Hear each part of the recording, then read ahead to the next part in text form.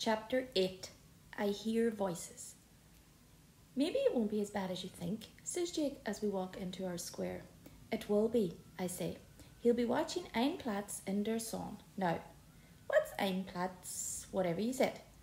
Ein Platz in der Sonne. I made it up. It's the same as a place in the sun, but in German. Jake laughs. It's not funny, Jake. He's going to be so grumpy because I haven't apologised for shouting at him last night. Oh, that's easy, Jake beams. Just say sorry, like I do. You don't actually have to mean it. I look around the square. The sun is shining on the grass, on our tree, on the roofs of the parked cars. Mrs. Flower is out in her front garden.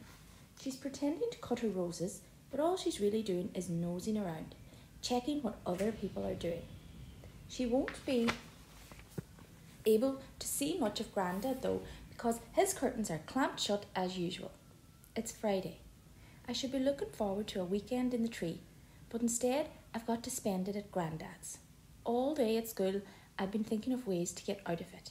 I asked Rebecca if I could go to hers, but she said it might be weird because our mums aren't talking and she thought I was being mean to Grandad anyway. Jake said I could stop at his, but his dad doesn't speak to me. I would be okay if parents, including mine, didn't interfere. So there's nothing for it. I have to stay at with Grandad, but the hardest thing is that I have to apologise for storming out on him first. The red numbers on the cooker are flashing 00000 as I open Grandad's back door. Samson is in the corner licking the last bits of jelly meat from his bowl.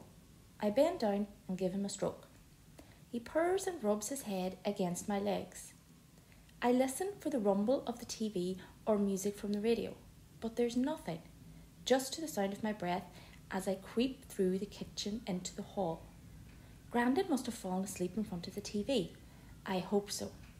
That way I can just sneak up the stairs to my room, go without tea, and hope that everything will be okay in the morning.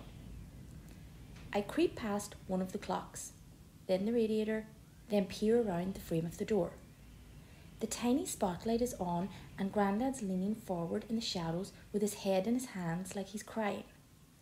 The only time I've seen him cry was at Grandma's funeral, but then everyone cried at Grandma's funeral, including me. I don't want to see him cry. I don't think he'd like me to see him cry either. I go to lift my left foot and creep past the doorway. Grandad raises his head. I step back. So, he murmurs. That is what I did today. Went to Tesco, chatted over the fence to Mrs. Danes, and that is about it. Oh, and of course I went to the clinic. I peer into the room. Who is he talking to? One of his friends from the German friendship group. He'd be talking in German if it was, and I never saw anyone come into the square anyway.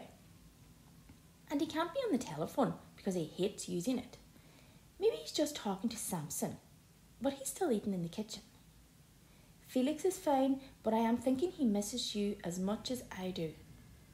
Grandad turns his head towards the mantelpiece. He's talking to the picture of Grandma, the one where she's sitting on the seafront wall licking an ice cream. He must be missing her as much as me. More even. I saw her lots, but he lived with her for over 50 years and saw her every day. I lean back. My shoulder knocks against the clock and the clock knocks against the wall. Felix, is that you? Felix? Yes, Grandad, I say, panicking. Good, he says. I was wondering where you were. He peers round the door, smiling. He doesn't seem to care that I might have heard him talking to Grandma. Come in, he says. I've been thinking... to Grandad, I stammer. I'm sorry about last night. Pah. Grandad waves his hand when he flicks a midge off his tea. That doesn't matter. I've not been feeling myself lately. But I shouldn't have shouted, I say. And it's not you I was mad with. I was mad with myself. Grandad nods as he gets comfy in his chair. I know, he says. But forcing you to read is not the best way. So I have been sitting here thinking to myself and talking to Grandma. I am thinking, what can I do with Felix?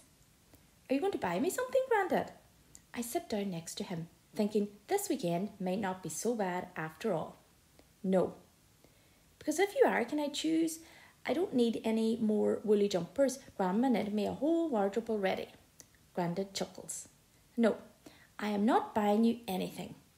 You will just have to wait and see tomorrow morning when you wake up, but it will be something that helps you keep still, helps you concentrate. A DVD, Grandad? A game for my PS4? No, nothing like that. Now, he grunts as he pushes himself out of his chair. I think it is time for tea. Okay, I say. I'll get the knives and forks.